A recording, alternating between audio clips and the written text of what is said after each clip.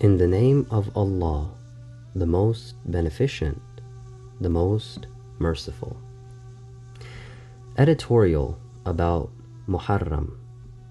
This has been compiled by Al-Tawhid Islamic Journals. It is found in Volume 2, Number 1, and it was published in Muharram 1405 AH. This is an editorial of Tawhid Journal covering the significance of the month of Muharram, responsibility of the dhakir or the speaker, duty of enjoining good and forbidding evil, and contextualizing the struggle with the current state of the Muslims. The months of Muharram and Safar offer the yearly opportunity to commemorate the martyrdom of Imam Husayn, the son of Ali, and the grandson of the Prophet, peace be with them all. He is the third Imam of the Shia Muslims. This was a commemoration regarding the incident at Karbala on the 10th of Muharram in the year 61 after Hijrah.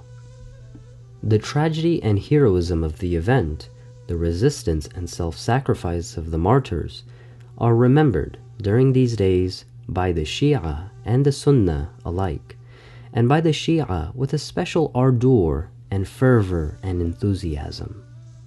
It would not be an exaggeration to say that the ardor and enthusiasm inspired by the martyrs of Karbala is something unsurpassed in the history of religions. No individual or group in the history of the world has attracted such sustained admiration and love in the hearts of their followers as the martyrs of Karbala, and in particular the figure of Imam Husayn, the son of Ali, an admiration which has not dwindled in the course of more than 13.5 centuries that have passed and elapsed since that event. Significance of the month of Muharram for Shia Muslims. Mourning ceremonies are held by Muslims throughout Muharram and Safar and in gatherings which are called Majalis. Elegies are recited and sermons are delivered from the mimbar or the pulpit, in which the sufferings undergone by Imam Husayn and the members of his household and companions are narrated. For the Shia sect, the Majlis and the sermons delivered therein are the primary source of religious education for the children, the illiterate, and even educated adults. However, with the general decline and deterioration in the Muslim Ummah, of which the Shia community is a part of, the great educative potential of the Majlis has slowly eroded, to the extent that not only the great educative purpose that lies behind mourning for Imam Husayn has been forgotten, but rather that the Majlis has become a platform for the intensification of sectarian animosities and propagation of misconceived beliefs that conflict with the spirit of the Islamic faith. With the general decline of the Islamic culture, there has been a parallel deterioration in the educative level of the sermons that are delivered from the pulpit or the mimbar. The spreading ignorance and inertia of the Majlis audience has laid diminishing demands on the learning and capacity of the religious speaker, called dhakir in India and Pakistan, and Roze Khan in Iran and Iraq. The lamentable ignorance of the masses and the deplorable negligence or absence of the sense of duty on the part of many dhakirs have converted most majalis into mere sources of nourishment of sectarian conceits and delusions. Shi'ism, which implies a voluntary and aware and conscious choice to shoulder greater responsibility as member of the Ummah and devoted obedience to the Imams of the household of the Prophet, its meaning, unfortunately, has gradually degenerated into a mere emotional attachment for the Ahlul Bayt, peace be with them, devoid of any sense of ethical or social responsibility for the present-day condition of Islam and Muslims. We, the self-declared Shia or followers of Imam Husayn, the son of Imam Ali, should pause and reflect and meditate at the answer given by him to a man who proclaimed to the Imam, saying, "O son of the Prophet, I am one of your Shia." Imam Husayn, peace be with him, replied to him and said, "Fear God, and do not make such a claim that God the Almighty should say to you that you lied insolently by making this claim. Indeed, our Shia is one whose heart is free from every kind of deception, adulteration, hatred, malice, and corruption. If you are not such, then rather say, I am one of your admirers and supporters." The responsibility of the speaker. The Quran repeatedly calls its audience to meditate and reflect about its verses and to draw instruction from them. In Surah 4, verse 82, it says, "What? Do they not reflect or meditate in the Quran?" And in Surah 47, verse 24, it says, "What? Do they not meditate and reflect in the Quran? Or is it that there are some locks upon their hearts?" And in Surah 38, verse 29, it says, "A book we have sent down to you, it's blessed, so that men of understanding may reflect and ponder its verses, and therefore remember." Whereas the Holy Book calls the believers to emulate and follow the way of the Prophet as the sublimest model of humanhood, in this regard, the Quran states in Surah 33, verse 21, "You have a good example in God's messenger, for whoever hopes for God and the last day, and remembers God often." It is here that the dhakir struggles by projecting the Prophet and the Imams, peace be with them all, as supernatural beings to be admired and extolled, not to be obeyed and followed. He strives to drive home the point that the Quran is understandable only for God, or the Prophet, or the Imams, and it is a book of sacred and abstruse meanings which are opaque to human understanding. And it is a book so holy that it is impertinent or rude even to try and attempt to understand it. The duty of enjoining good and forbidding evil. The Quran and Hadith both lay great emphasis on the duty of enjoining good and forbidding evil. It is recognized as one of the most important duties of Muslims in general, and the ulama, or the scholars, in particular. Unfortunately, this duty is discreetly shunned by the dhakir, or the speaker, who is averse to disturb the complacence of his audience and to venture to guide them at the cost of his own popularity and fame. The strategy of connivance, or this willingness to secretly allow or be involved in wrongdoing, though full of perils and troubles in the hereafter, yields immediate returns in this world for them. The strategy of reducing, seemingly it might be elevating or exaggerating, the Imams of the Ahlul Bayt, obedience to whom is obligatory, into holy, inimitable, metaphysical figureheads to be admired and implored in supplications for worldly benefits, may serve to attract applauding crowds, but this does no service to the religion of God and does no justice to the great teachers of humanity, whom are, in fact, the Ahlul Bayt, peace be with them. In some cases, the attitude goes further than mere connivance, where the speaker tries to soothe and appease bad religious conscience by proving on his own authority that absence of obedience to the commands of the religion of Ahlul Bayt will not hurt the believer so long as he remains their passionate admirer and lover, as if such a thing were possible.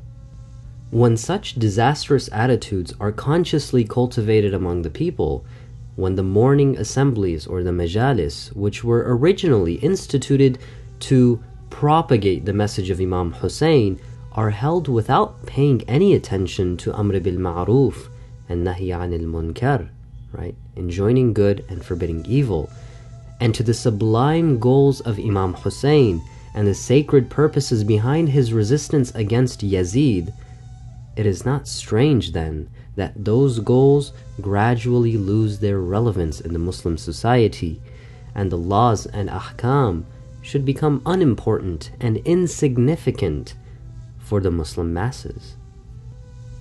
The sermon of Imam Husayn, son of Imam Ali, peace be with him. The following sermon of Imam Husayn, peace be with him, was delivered during Muawiyah's reign or governance at the time of Hajj in a gathering of eminent personalities of the period, and this not only shows the kind of issues that should be discussed during Hajj, but is also a good guideline for sermons which are delivered in Majalis during Muharrum and Safar. Imam Husayn, peace be with him, says, "O people, take a lesson from God's warning to his friends through his censure on the rabbis when he says in Surah 5, verse 63, 'Why do not the rabbis and the priests forbid them from sinful speech and consuming illicit or unlawful gains? Surely evil is what they have been working.'" And in Surah 5, verses 78 to 79, it says, "The faithless among the children of Israel were cursed on the tongue of David and Jesus the son of Mary. That was so because they would disobey and they used to commit transgression. They would not forbid one another from the wrongs that they committed. Surely evil is what they have been doing."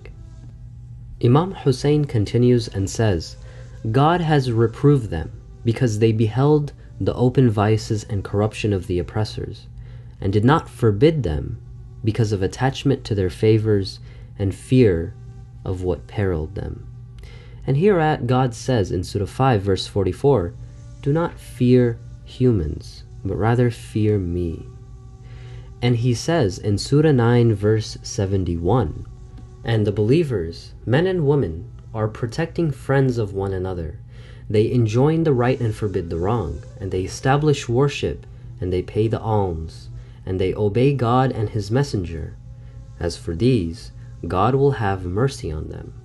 Surely God is mighty and wise." Imam Husayn then said, God mentions the duty of Amr bil Ma'ruf and Nahy anil Munkar before all other duties, because he knows that if it is performed and established in the society, then all other duties, the easy and the difficult, both are established.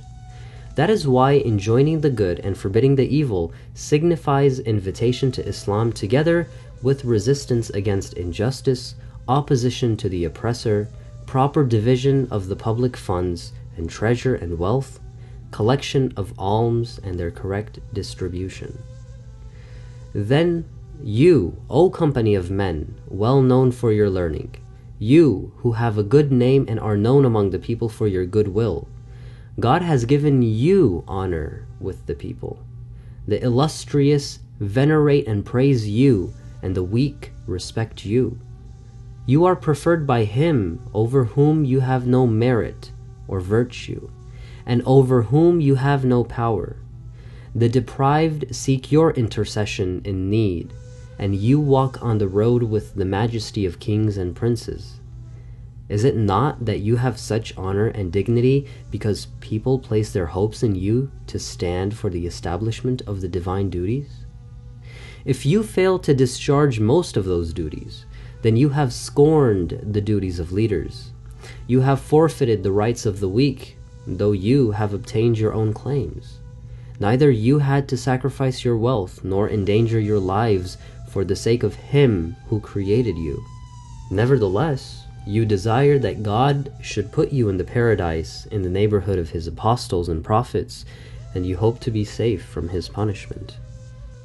Indeed, I am afraid that you who harbor such hopes from God shall have to taste his vengeance, because God had honored you and raised you in station above others. For there are many servants of God who are not held in such high esteem as God has granted you among the people. God's covenants are broken before your very eyes, yet you are not dismayed, although you are alarmed if some of your ancestral compacts are endangered, as if the compact of the Messenger of Allah were some insignificant and paltry thing. The blind, the dumb, and the handicapped in towns are without protection and mercy, but you neither act as demanded by your high station, nor care and have regard for one who attends to them. You have made your own life safe and secure by getting along with the oppressors and showing lenience and connivance in regard to their injustices, which God had commanded you to oppose and forbid. And indeed, if you understand, the calamity that has befallen you is greater than the one which afflicts the people, because you have failed to safeguard the responsibility of those who understand, of the learned, since the implementation of the laws and running of the affairs only lies on the shoulders of the men of divine knowledge. They are the custodians of his laws regarding the prohibited and lawful, or the haram and halal. But you have been wrested of this status, careless, and it was not taken away from you except for your departure from righteousness, and on account of your disagreement regarding the way and lifestyle of the Prophet, the Sunnah, after it had been made clear and evident to you, easy to understand. If you had the endurance to put up with the adversities and hardships for the sake of God, the affairs of God would have returned into your hands, and your lost authority would have turned to you again.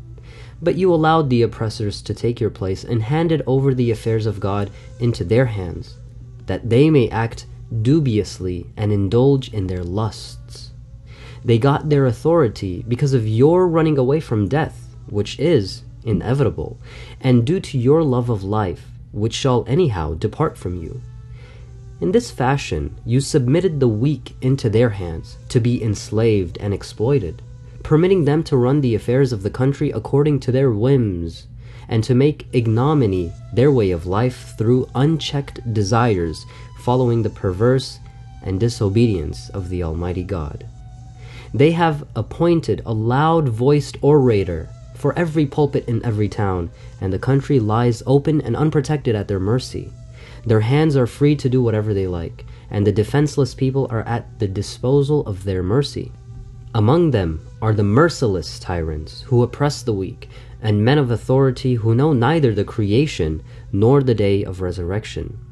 It is surprising, and why shouldn't be surprised, when the country is in the hands of a faithless tyrant and the ruler of the believers is one who has no mercy for them. Indeed, God is a judge between us in our disputes and contentions. My God, you know that whatever I have said is not for the sake of rivalry for power, nor for the sake of futile vanities of the world, but because we desire establishment of the landmarks of your religion, reform in your lands, security of your oppressed creatures, and the practice of your commands and the duties laid down by you. And you, O company of the elect of the Ummah, assist us and do us due justice. The oppressors have power over you, and they act to extinguish the light of your Prophet, peace be with him and his progeny. And God suffices us, and in him we put our trust. Towards him do we turn, and towards him all things shall return. The present situation in the Muslim world is no better than the conditions that prevailed during the later decades of the life of Imam Husayn, son of Imam Ali. All waymarks of the Islamic culture have been washed away in the deluge of modern paganism. The greater part of the Muslim world is under direct or indirect domination of non-Muslims. The sad signs described in a prediction of Imam Ali, peace be with him, have already come true, where he has said, "A time will come when nothing will remain of the Quran except its script, and nothing of Islam except its name. The mosques in those days will be flourishing with regard to architecture, but it will be desolate with regard to guidance. Those staying in them and those visiting them will be the worst of all on the earth. From them mischief will spring up, and towards them all wrong will turn to. If anyone isolates himself from it, they will fling him back towards it, and if anyone hesitates, they will push him towards it." Contextualizing the struggle with the current state of Muslims. In such conditions, how can any discourse about the great struggle of Imam Husayn, peace be with him, be unaccompanied with a discussion of the lamentable condition of the Muslim Ummah? Is it not the height of callousness and even hypocrisy to pass by in silence the aims and ideals for which he took a stand against the regime of Yazid and sacrificed everything? Is it not the very extreme of injustice to deprive the Muslim children and adults of the great potential of the Majalis, which are held in the memory of Imam Husayn? Is it right not to use the great devotion of the Muslim masses towards the Ahlul Bayt, peace be with them, and their great enthusiasm and zeal during the months of Muharram and Safar, which is a time when the hearts are softened by the stupendous tragedy of Karbala, to receive the teachings of the martyrs who sacrificed their lives with Imam Husayn, to inform and educate our children and adults about the laws of the Sharia and the akhlaq, the morals, manners, and attitudes of the Ahlul Bayt. The Shia have admired Imam Ali and his sons, peace be with them, who are their leaders and guides, for centuries, and also have wept over accounts of their sufferings. Is it not time that we should start following them in action and deed in all walks of our life? After all, they are our imams, our leaders, and our teachers, who underwent those sufferings and hardships in order to instruct us and guide us on the straight path of Allah. Should we not question our sincerity if we persist in our refusal to be benefited by their efforts to improve our lot and to purify our souls and to guide our intellects? The Majlis should inform and instruct. It should inspire and enlighten. Like Imam Husayn, the son of Imam Ali, his speaker or the dhakir who occupies the pulpit of Ahlul Bayt should aim at resurrecting the spirit of Islam and the message of the Quran. The Majlis should instruct the people in the usul and the laws and ahkam of the Sharia and the akhlaq of the Imams. If the Majalis of Imam Husayn, peace be with him, does not help our youths and adults to understand Islam profoundly, who else can stop them from falling into the clutches of deviant philosophical schools and from being swept away by the tide of the ungodly Western culture? Would it not be more beneficial to discuss the great merits of the Ahlul Bayt as ideal human beings and ideal teachers of mankind, instead of just discussing them as metaphysical entities to be revered but not to be obeyed, to be glorified but not to be emulated, to be invoked for assistance in worldly needs and affairs only, and to be ignored in vital matters of our duties, obligations, and responsibilities as Muslims? Only when our majalis become classes for dissemination and spread of the teachings of the Ahlul Bayt, which lie buried in hadith texts, only when our majalis become platforms of Muslims' unity instead of being instruments of division and disunity, only when our majalis and our pulpits become the seats of the duty of enjoining good and forbidding evil, amr bil ma'ruf wa nahy anil munkar, and only when the Quran is made again the book of our life and the light of our majalis, only then can it be said that our majalis and our pulpits are doing justice to Imam Husayn, peace be with him, and to the people whom the majalis were originally instituted to nourish spiritually, morally, and intellectually.